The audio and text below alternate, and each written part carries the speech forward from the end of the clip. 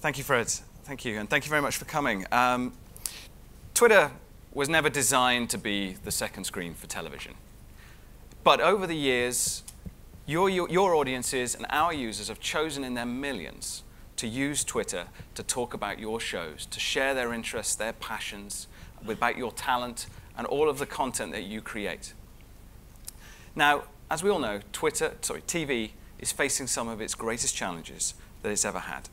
And how the TV industry reacts to those challenges in the next few years is going to affect how audiences experience TV for many, many years to come. So, over the next few minutes, me and my colleagues are going to talk through some of the ways in which Twitter have been thinking about TV and been working with TV to find the best ways towards that new audience. Of course, we're going to second screen this as well, so please feel free to use Twitter using the hashtag TVXTwitter, TV times Twitter. And later on, please do follow us on Periscope, where we will be doing a live Q&A directly after this presentation. So let's look at some of the challenges ahead of us and talk about TV and a little brief history, which we like to call "This Used to Be Easier." So in the old days, back in the beginning, TV was like a track meet. You knew that there were a limited number of lanes or networks. You knew that when the gun went off, the race started. And then when you finished, you reached the end, there was a winner. Simple times. Then it got better. With cable and satellite, you suddenly had almost an infinite number of lanes for your content. And you didn't even have to win in a particular place or time. As long as you got the 18 to 34-year-old female audience, that was it. You had won. Great. However, if you're in the TV industry now, you're probably a little bit like this guy. You're probably wondering what's going on. The audience is fragmenting and shifting.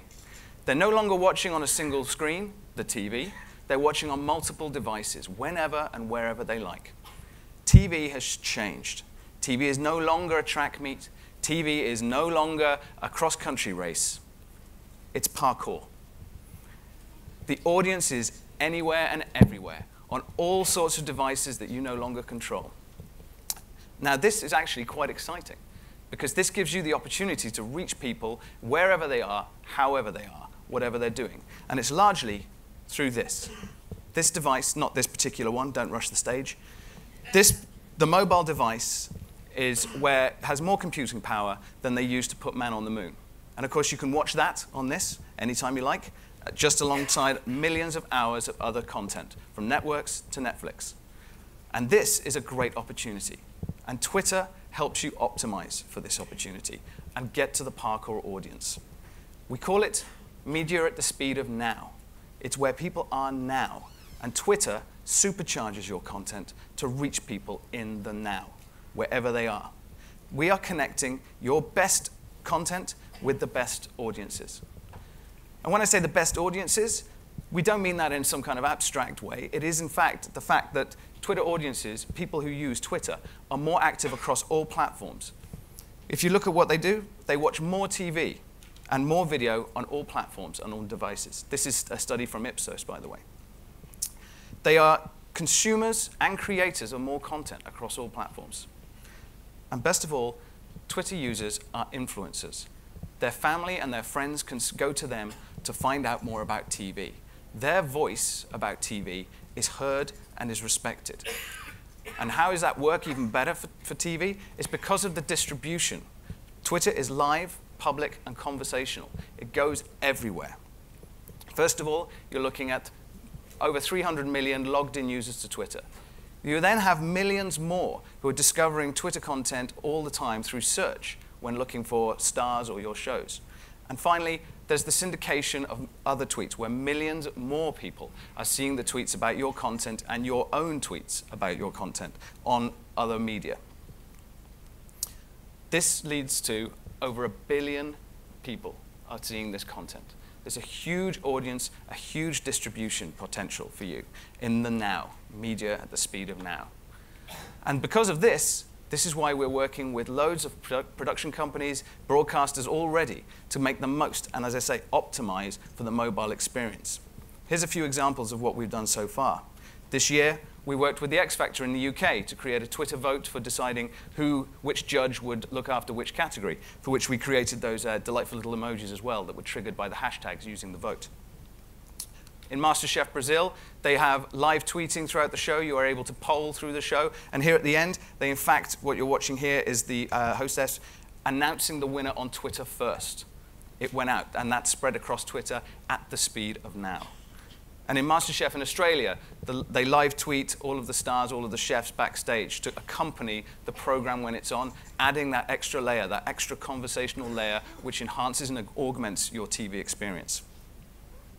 Of course, Dancing with the Stars is also doing Twitter votes. It also uses the Twitter Vine booth, which is a 360 device that allows people to create great content.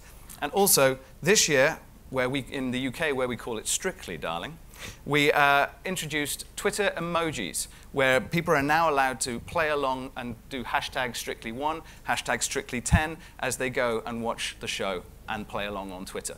By all means, feel free to give me a Strictly10 for this. Nouvelle Star won't be outdone. They also did a Twitter vote, which was actually sponsored by Deezer. They also put out great backstage content and also have the Twitter Vine booth. We also have The Voice. The Voice, of course, introduced the voice save, which was the hashtag voice save to bring someone out of the danger zone at the end of every episode. They have gone one step further in France, where with TF1 we have partnered to bring the Voice Box, which is a traveling device where people can log in on Twitter, and they were able to audition right there in this booth through Twitter. Big Brother, of course. Traditionally very much a sealed, compartmentalized world. They now put a Twitter mirror, an iPad with several sort of technical devices within it, which allow the participants of the house to tweet out, send out save me selfies and all sorts of other communications through that fourth wall. And everyone else can see this guy in the blue, right? That's not just me.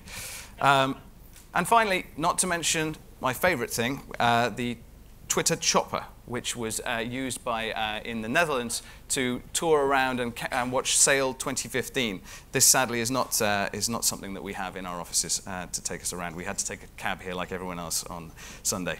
So the question is now, with all of this distribution, with all of this content, how do we get it out there? How do we get it out there? So we've got a little toolbook that we're going to put together for you guys now, which is going to tackle the three pillars of this. Distributing everywhere, creating content everywhere, and monetizing everywhere in the now. So, first of all, let's look at that distribution. We talked earlier about those influencers and the fact that Twitter is live and public and conversational. The fact that a tweet can travel very, very far indeed. There's no better example of that than in the dress. So, everyone remember this dress? It's white and gold, people. Do not be fooled by what they tell you. This dress was posted on a Tumblr, actually, by a woman who had 27 followers on her Tumblr site. Somewhere along the line, the BuzzFeed editor found this and posted it in a tweet, as we see here, at around about 5:47 in the morning. By 8:54, it was on the Today Show. This dress traveled everywhere. You could not miss the dress over the period of time. In that now, everyone was talking about the dress. Everyone had seen this dress. And the great thing is, it all came from one tweet. One tweet drove more tweets, and those tweets were then pasted into other platforms, Facebook, Google, Pinterest, wherever you looked, real media, you could not miss it. And by the end, Jonah Peretti of BuzzFeed actually attributes 72% of nearly 1 million page views to that single tweet. That tweet was the spark that went into the gas tank and exploded and sent that dress everywhere. And that's because of the massive reach, the reach that goes beyond a single tweet that is then propagated and spreads faster than you can possibly imagine. And in all of that, there's all of these tweets, though. We have 1 billion. There's a lot of billion numbers there. There's a lot of content. It's like TV. There's a lot of content. There's a lot of TV. How do we find the best stuff? So to meet that challenge, Twitter has developed TV timelines. These are the things you may have seen if you're looking at Variety or Mashable. We released these. We're currently testing them on iOS, but it's been described as being able to change the face of second screen viewing. That is because we are wanting to get that best content, your best content, the most influential content, to Twitter users as soon as they possibly can find it. So how do we do that? We have a number of discovery techniques in tweets now. When you look through your timeline, if you see a tweet about a TV show, normally that would be a TV show and it would have a hashtag and you would think, okay, I can choose to go through that. We now want to highlight. We highlight with these tweet pivots that actually highlight where the conversation is and will take people deeper into better content and the best content about your show that is on Twitter. These are the show pages and the tweets from the show. This is an area that can be branded by publishers and by broadcasters, and we're intending to roll this out to all TV shows over time. At the moment, it's a test, and it's being released in the US very soon, but it will roll out across the entire TV timelines over the next year. And what's more, another great thing is the cast. The cast are some of your most influential and powerful people. The cast and your talent are a channel that you are on Twitter, as much as anyone else. And so when we create these timelines, we have an area where the cast can be found directly. And also, they can be prompted to be followed, so people can follow the cast. And this is great for them. They will feel empowered by this, and they will also be able to take those followers on and use them again and again. So this will encourage them to tweet. And as Anjali will show you later, cast tweeting is an incredibly powerful thing for your shows. So right now, this is quite abstract. But right now, if you're on an iOS device, we've set up a timeline for MIPCOM. So you may have looked through Twitter today and noticed any tweets carrying hashtag MIPCOM. They will be appearing in a timeline dedicated to MIPCOM. And so what you'll see is that you'll be able to click on a pivot, and it will take you through to tweets coming through all around MIPCOM. You will also see cast, which in this case is MIP, and the people working at MIP. And you'll also see media, the media that's coming through there. And as you can see, of course, we're seeing a large number of pictures from the floods on Saturday, which I think, full credit to MIPCOM and the people of Cannes for pulling this amazing show still together and working with us so well. So this is a great chance for you to discover and for your audience to discover more content on Twitter and get your best content in front of that best audience. Now, how do you create that content, which is optimized for Twitter? My colleague Fred will now tell you more. Thanks, Dan. Yeah, so you've seen now this kind of enormous distribution reach that Twitter has. And it exists on our platform and off our platform. It exists kind of beyond geography, beyond distance, beyond time. As the audience shares it, as that parkour audience grabs it, carries it, shares it, engages with content, sends it off to their friends, right? That's what we mean by media at the speed of now, right? So what we're going to talk about now are ways for you, broadcasters and producers and creators and publishers, to get that content onto Twitter really easily. And we've evolved our platform so that you can do that. One of the big bets we've put down, as you might guess from this nifty slide, is on video. We've really spent a lot of time evolving video over the past 6 or 8 months, and we're continuing to do that. We have created a native video platform that makes it very easy for you to upload things onto our server and share them onto Twitter. We've improved our Snappy TV platform, which is the platform you use to do live editing and send out to a tweet in a matter of just a minute. Of course, we've continued to evolve Vine. And the users of Vine are creating a new vocabulary. They're creating a new way to engage with millennials. They're creating a whole new set of creators that are completely invigorating this video world. And our new acquisition, Periscope, allows people with just the push of a button to broadcast from their iPhone to the entire world. All of the Twitter video work that we do takes into account the television industry. We have always set ourselves up as partners for you, right? So we're always thinking about the content that you generate, all the great storytelling that you do. And we're figuring out how to get that on our platform in ways that our users will really appreciate it. So we think about your behind-the-scenes clips. We think about custom integrations. We think about replays. We think about exclusive camera angles, all of that stuff. We're always trying to figure out how to get that on our platform. And the big bet that we've made over the past 6 or 8 months is really beginning to pay off. For one thing, video views on Twitter over the past 6 months are up 250%. And of those video views, 90% of them are on mobile. We've established an audience platform that Dan described to you, the reach of the Twitter platform, so that now a piece of video on Twitter can reach 700 million people.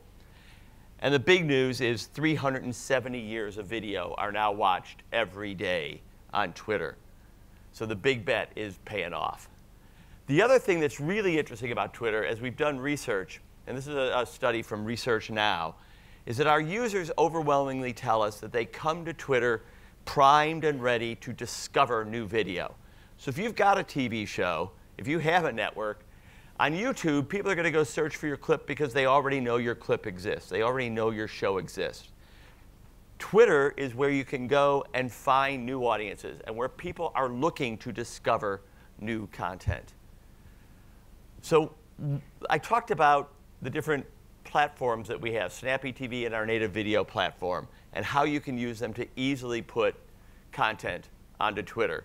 And this oversimplified slide here shows you that you can take a moment, you can take the feed from your live show, run it through literally a laptop with a browser, editing capability in the browser, and send it out not only to Twitter but to other social platforms in a minute. Right? It's a process that used to take hours, digitizing for different platforms, cutting, trimming, getting it ready. Now you can, a moment goes to a tweet in just a minute.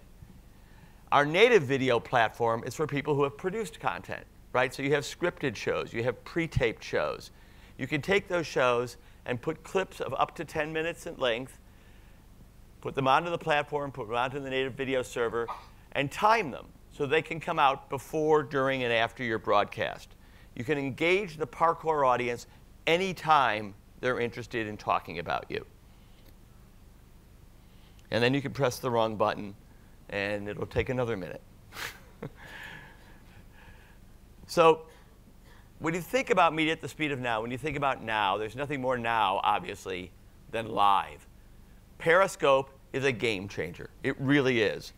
Now anybody with a phone can broadcast to the entire world. And if you're a broadcaster, if you're making television, you can share the fun of making your shows with the audience as you're making them. This example from the Ellen Show is perfect. The phone here belongs to her producer. He sends out a tweet that says, we're on Periscope right now. We're live streaming to This is Ellen's on-air demo. All over the world right now. Whoever's watching from all this, say hello to everybody right now. OK. Who are the people that called in sick again? I forgot. I just want to get closer to see who called in. Right, so look how immediate that is, how tactile it is. You're holding it in your hand. You're talking directly to the audience. In just the few months that Periscope has been live, we have seen amazing integrations. Behind-the-scenes tours with The Voice, live music from Fête de Musique, hundreds of Periscopes from Eurovision. We've seen newscasters Periscope with their audience during the commercial break. By the way, incredibly smart. If they're holding the phone, they're not holding the remote. They're not going to change the channel. The interesting thing about Periscope also is if you see those little hearts and those little questions on the side, Periscope is video that's conversational. It's two-way. It really engages the audience. So they can tap the screen that they like something and it produces a heart, or they can type in questions that the person on the other side of the phone, the other side of the screen can see. Periscope is catching on like crazy. We do 40 years of Periscope content that are watched every day, right? And it is growing and growing and growing. It's a game changer in the same way that Vine was a game changer a year and a half, 2 years ago. What Vine has done is created a new vocabulary for short films. Those little 6 seconds of joy and entertainment are the key to millennials' hearts. They love to be entertained and delighted by Vine, and it's creating a whole new way of engaging with that audience. We're seeing amazing creative work from our broadcast partners, like this Vine from the European Movie Awards from MTV. I have a little acid flashback every time I see this. Wow. This is nice. Comedy Central UK did this for National Kissing Day. It's a spin the bottle game. And and we'll see who I go home with tonight. The great thing about this, by the way, what other platform gives you video that you can touch and stop and start?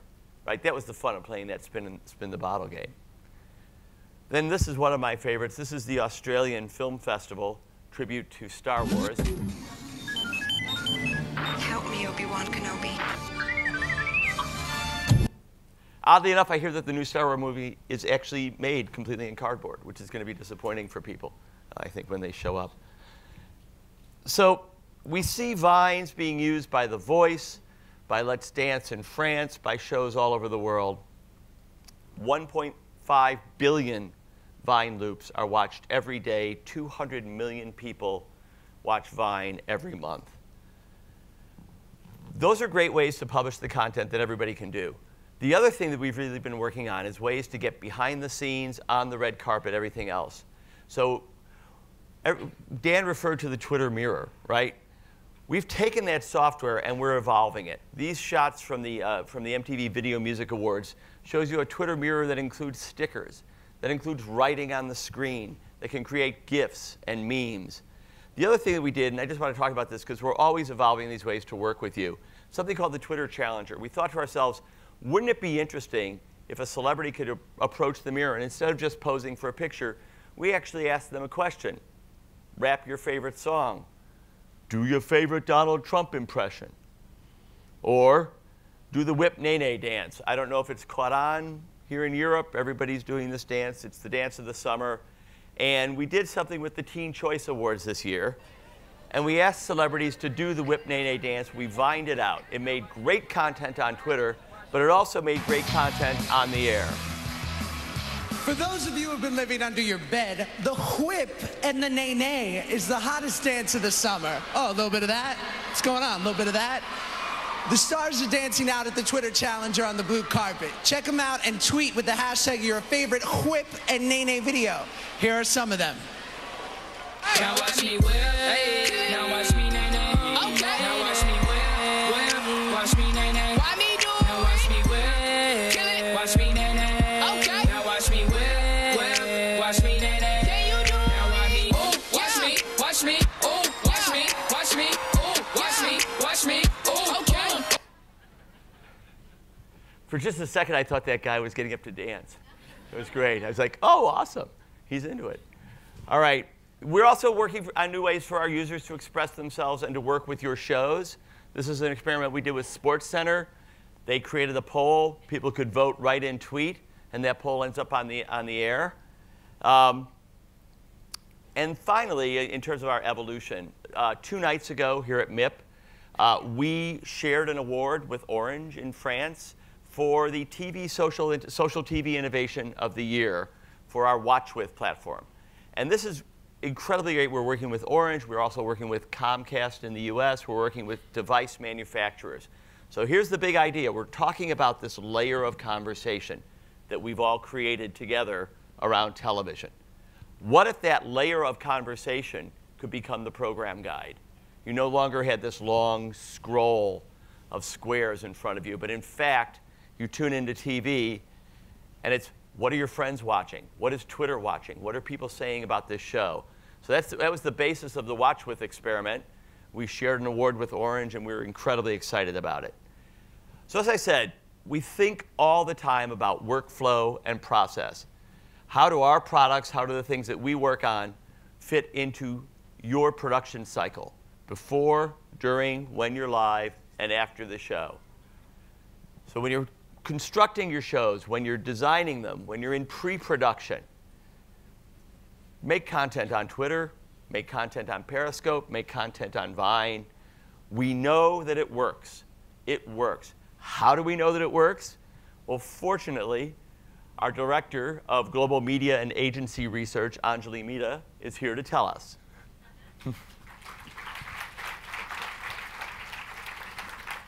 Awesome. Thanks, everybody.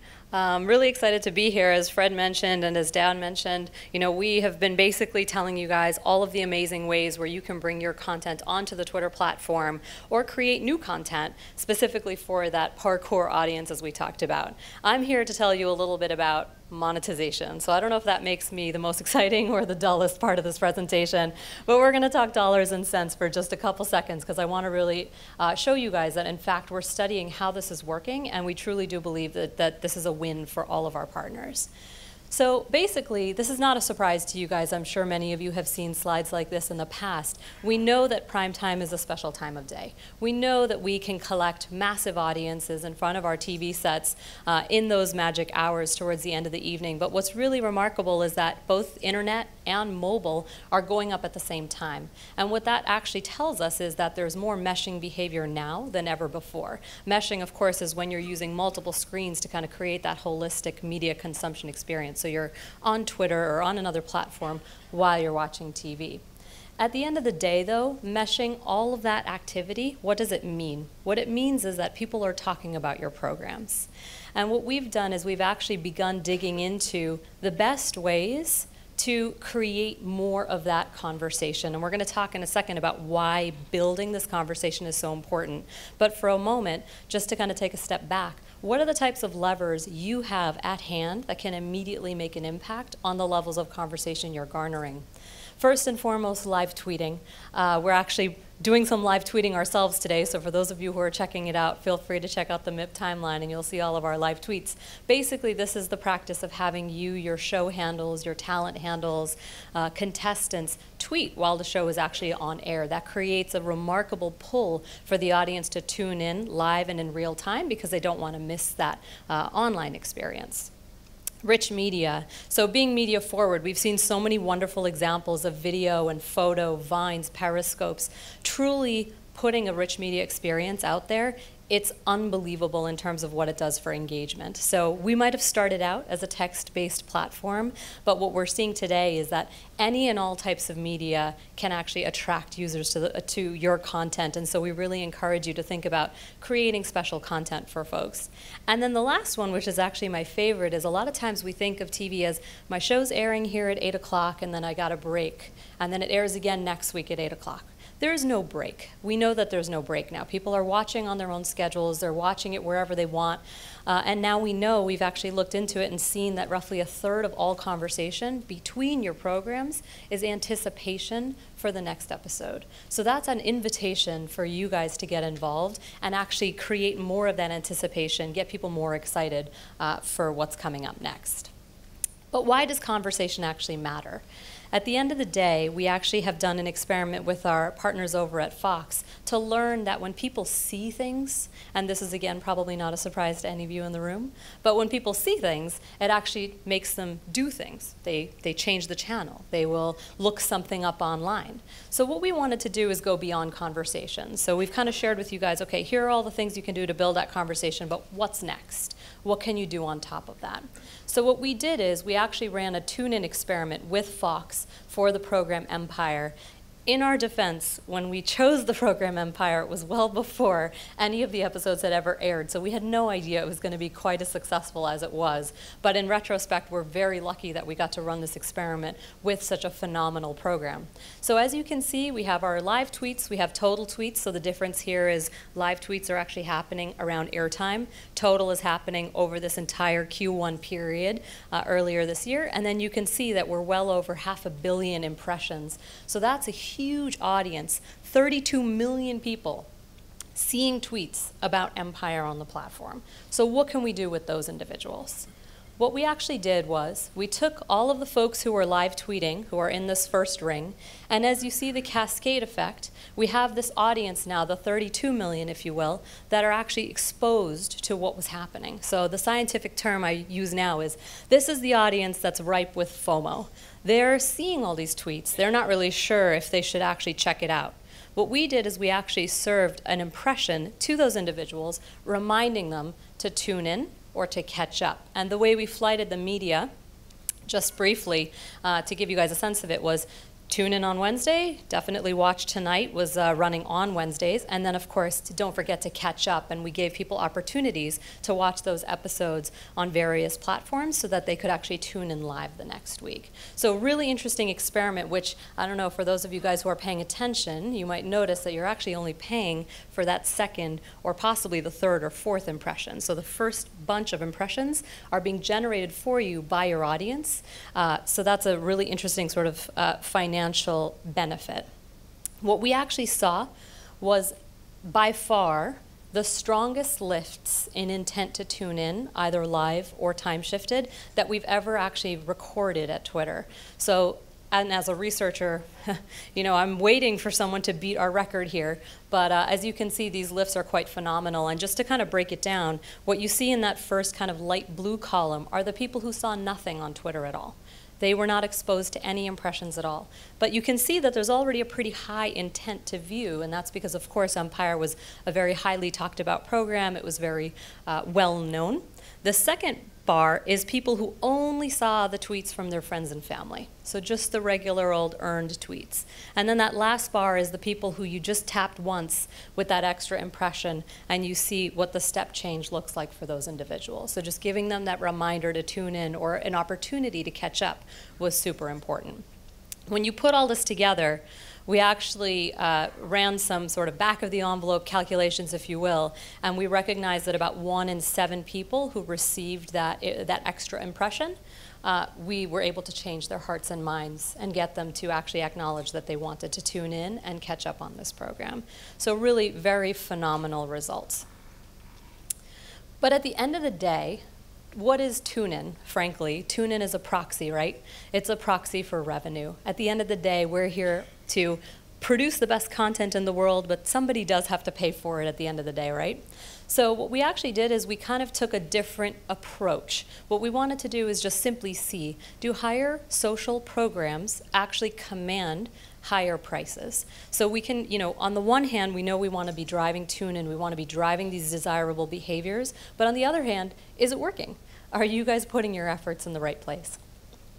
As you can see, when you control for everything, including rating and age, you'll notice that across the board, more social programs are commanding slightly higher prices, particularly for that youngest group, which, of course, once you see the data, you're like, oh, okay, that makes sense. We kind of had the same reaction. So as you get into the older demographics, the change is a little bit less pronounced. But with that younger audience, really it's an important thing to be able to demonstrate that you not only have a younger audience, but that they're very engaged with your program. We've actually gone ahead and been able to begin alpha testing a product that will allow us to do that Empire tune-in experiment at scale. Another product which I want to share with you today is actually our Twitter Amplify product. Many of you have probably heard about Amplify, but briefly for any of you who haven't heard about it, basically it allows you to take your great content, tie it to your sponsor, and bring it onto the Twitter platform. So no one is saying, just put your content on Twitter and don't worry about it, it'll be good for you. There is an opportunity to actually bring that sponsorship with you onto the platform. And we are really excited, actually, because I know we've talked about Amplify, and I believe we talked about it last year, too, where we shared with you that we were working on things, but we've made huge, huge advances in the past year. Not only have we gone from regional to global, so this program is now available everywhere, we've gone from manual to automated. So now not only can you bring the core TV sponsor with you onto the Twitter platform, we're also developing what we call a content marketplace, which means even if you don't have a key sponsor for your program, you can create the content and make it open for any sponsor to come in and basically promote for you. We also have moved away from simply being kind of hovering around big events and sports. We're now essentially always on with many of our partners, and we are looking at all content from series all the way to the biggest tent poles and the biggest anchor events throughout the year. We're working with about 200 premium advertisers already, and actually it's kind of hard to share this number because it changes literally every day. As you guys bring better and better content onto the platform, this number goes higher and higher. So the advertisers that you all seek to work with, they're ready and waiting for you guys to bring your content to the platform. Here's a good example of actually how Amplify came to life most recently at the MTV VMAs earlier this year.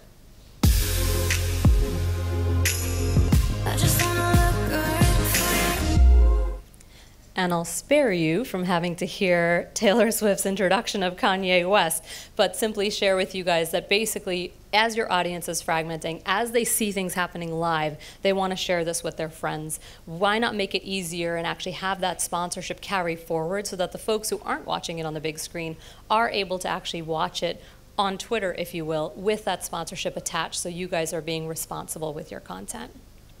We know that this works. And that's, I think, the most important thing, and one of the reasons why I wanted to share this with you guys today. We have new research that actually helps us understand that when people see amplify tweets on the platform, so these rich video tweets, their emotional response is 28% higher. And we know that emotionality, this is a study we actually did with our partners over at Mashworks, you might also hear them referred to as Canvas, where we know that actually emotional responses are predictive of future tune-in and also essentially influence on other folks. So more than just saying, I'm watching something, when someone actually says, oh my gosh, this is the best thing I've ever seen, it has that much more influence on others. Similarly, for all of our brand partners, we know that there's also an impactful lift in sales. Not a huge surprise, because the sight, sound, motion that they're used to getting on the television is now being brought forward and is available on Twitter, just the same way your content is. And with that, I want to actually bring up my good friend Justine, who heads up media partnerships for France. She's actually got a special surprise for all of us, so I'll turn it over to Justine. Thanks. Thank you very much. So for those who were already attending last year, we wanted this year to welcome a guest, a personality who embodies a lot of the messages we have been talking about today. How can I use Twitter to be discovered? How can I create content that engages and reaches the maximum audience daily? How can I capture that public on the move? And so we decided to invite a former heart surgeon. But this heart surgeon is featuring in the Time magazine top 100 most influential people in the world. He's a resident fellow of the Kennedy School of Government of Harvard. He's probably one of the most revolutionary broadcasters of the Middle East. With over 5 million followers, he knows a bit about that parkour audience, as he has to do a little parkour running for himself. And so before we welcome him on stage, I would like you to watch that little introduction, because all his story started with the height of the Arab Spring.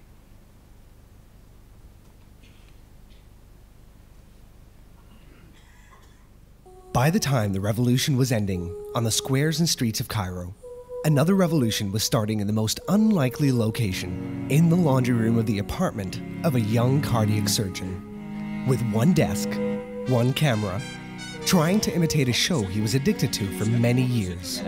Yes, this young doctor thought that just by commenting on videos, using fast editing, sound effects, over-the-shoulder photos, and even on-location reports, that he could make a political satire show.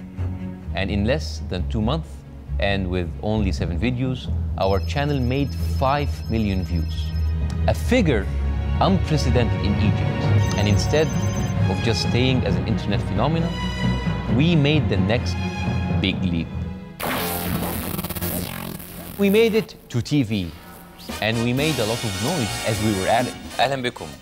وأنا كل شوية بهدد المجلس الأولمبي اللي عندنا. أنا جاي أغير كل حاجة في مجال الرياضة عندنا. And after just 1 season, we were one of the most watched shows in Egypt. Around August 2012, we decided to take it to the next level, and aimed at producing Egypt's first ever live show with real live audience. Ladies and gentlemen, Jon Stewart! After just the 2nd episode, we became the most watched program in the Arab world, with an estimated viewership of 30 million people.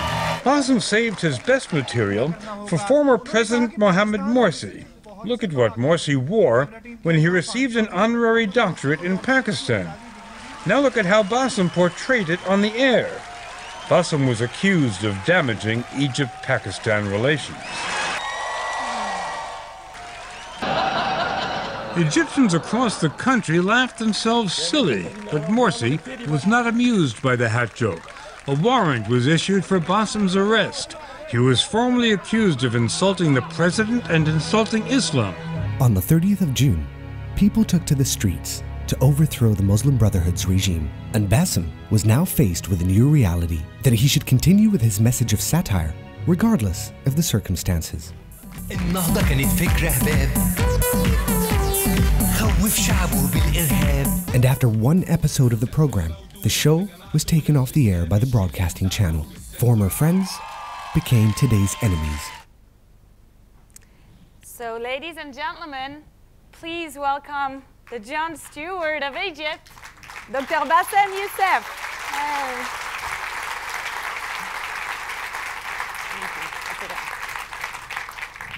Hi. Bonjour, Bassem. I would like you to actually repeat all that introduction with your French accent. I'm in love. D'accord. Alors, I'm going to do my French accent. Okay, I'm very happy.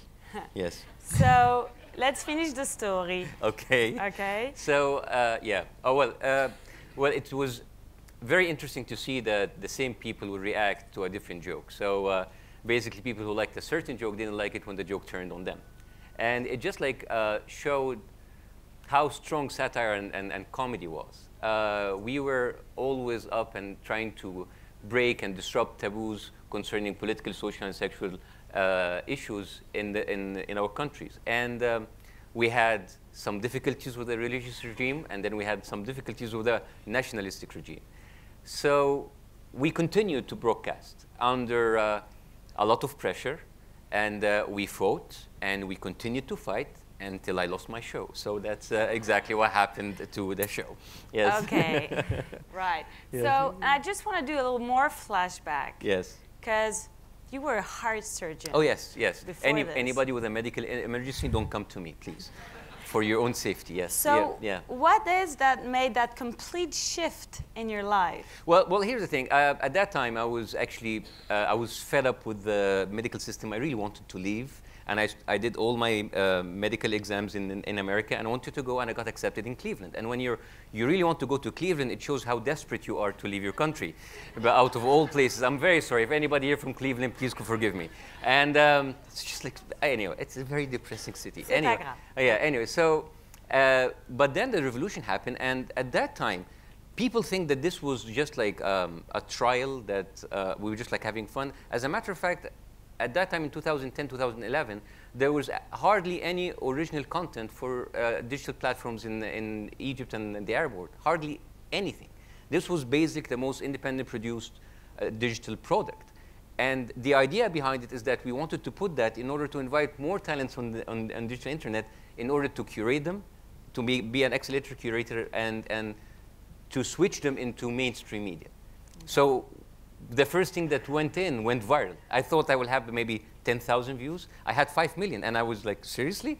And that was the idea behind it. We wanted to get more people on the digital platform and change the perception of how people view content. And then the rest is history, and many people followed. And so that is when you started to tickling Oh, yes. clients? By the way, this is made by the lovely Saad Axler. She is a senior producer at Jon Stewart show, The Daily Show. When I went there first time, she's like, I want to do a documentary about you. I was like, yeah, okay. Well. And then she's been following me for 2.5 years, and the movie will be actually released in Sundance in January. So stay tuned, and I'll give you free T-shirts if you come. Yes. Right. Okay. So through all that shift, you stay connected with your community. So what was the role of Twitter in this metamorphosis of yours? I have a confession about Twitter. So at the beginning, at the very beginning, the company was like managing everything. I didn't know what is Twitter. I didn't see the point of using 140 characters. I mean, why? I mean, what is the, and then there was Vines, and this is like kind of like, are you doing, is this ADD? This is like very short. Why would you use that? And then I said like, okay, you know what? I want to have a crack at it. So I remember my first tweet ever was like, guys, I don't understand. What is this? Can you please help me? So people started to help. It's like, okay, what's the next question? What the hell is a retweet? So people helped me. And then I was actually connecting with people. And with that personal connection, the number of followers just like jump because people can see that they can actually connect with the people, the person that they follow, and as a matter of fact, now I actually use Twitter more than the other mediums. I mean, I thought like, okay, Facebook is enough. Because, 140 characters for an Arab, we like to elaborate. We like to lose our hands. So 140 characters is not enough for us. So suddenly now it is actually more than enough. And you're having wonderful products, yes. Awesome. Yes. Awesome, Bassem. Awesome, Bassem, yes. All right. So you tackle topics which at least create debate, yeah. at the most hate and anger. Mm-hmm. So how do you handle all this on Twitter? And how do you turn that debate into real productive conversation? Well, any human will have, if you posted like a post and you have like 10 comments and one of them is hateful, you'll forget the other 9. You'll just like focus on the negativity with that. And that is really crippling. What I did at the beginning when I didn't really understand, if somebody will actually send me like hate tweets, I would just respond. And I didn't know that you're actually enforcing and you're empowering that. So I learned that to enforce the positive messages. So, and I have to differentiate between critics and between trolls. And you know that, and you need to listen to the people. But you know when is that tweet is actually had context and can be useful for you or for you modifying them, because we listen to the people all the time. Twitter gave us this window of actually staying connected to our fans and to the fans of the show.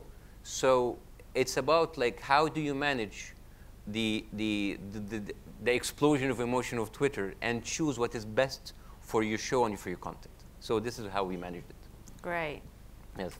And so more globally, like if you compare Twitter to all the digital usage and or platform you have, what is it that Twitter is bringing that is unique to you? It's what? Unique. Unique. Oh, it's so French. Amazing. I love it. So it is very fast. It is, I mean, when I want actually to check something, I go to Twitter first because it actually, it became basically the main source of news. As a matter of fact, it's a little bit embarrassing, but many of our news outlets would actually get news from fake accounts and from parody accounts, and they would actually look extremely stupid, and that would be more content for us and more material to make fun of. But Twitter is really out there, and if you want to know what's the score of the game, you go for it. I mean, that's your first destination. And if you want actually to verify certain piece of information or news, we go there. So it makes us actually more connected to the news and actually to verify many of the fake news and information that we get in order not to be embarrassed in our own show and our content. Of course. Yes.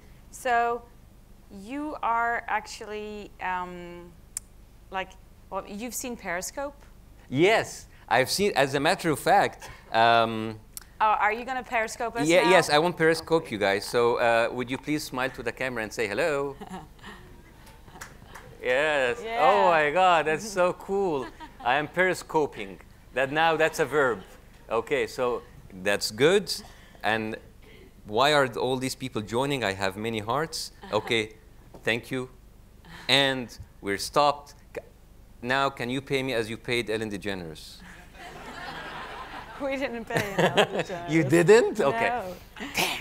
All right. All right. So, back to a serious question. Periscope. Yes. Yeah, Periscope would have been an amazing tool during Arab Spring.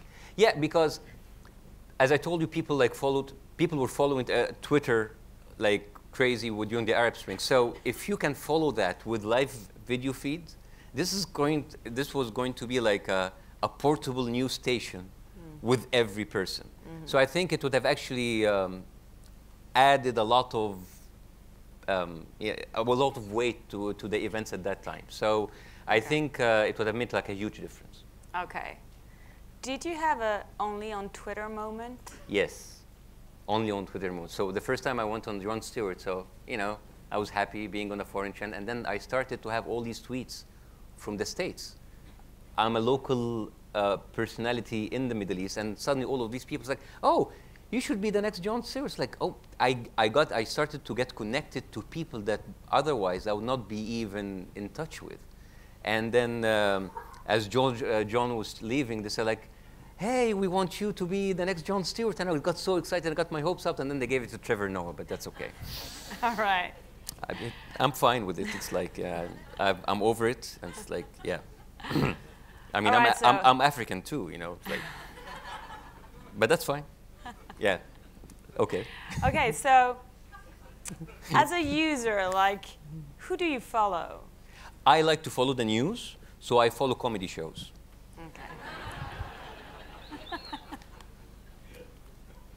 Okay.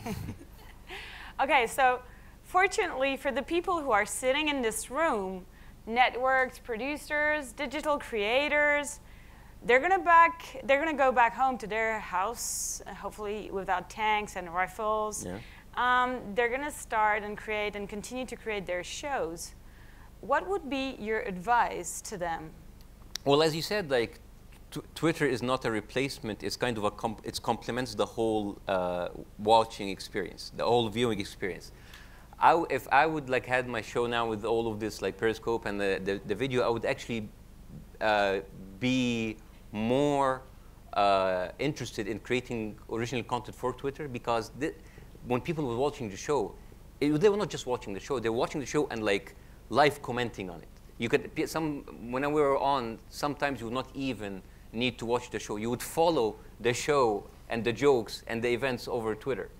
So with that power, I think people should make more use of using that medium in promoting their content and actually get people more engaged in their streaming content. Okay. Yes. And so, Bassem, Yes. what is the next step for you?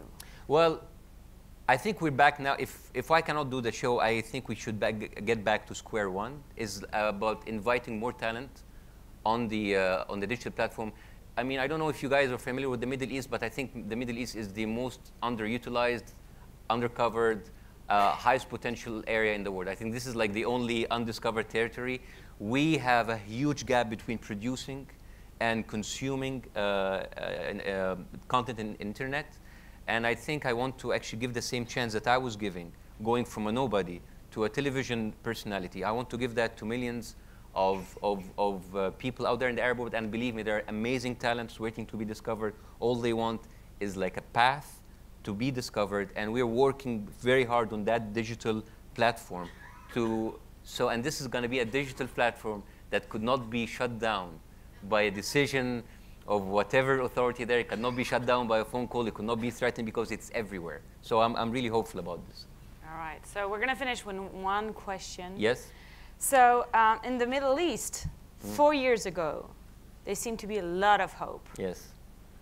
And now, yeah. Well, hope. Yeah. Yeah. Yes. So do you think it was all really worth it?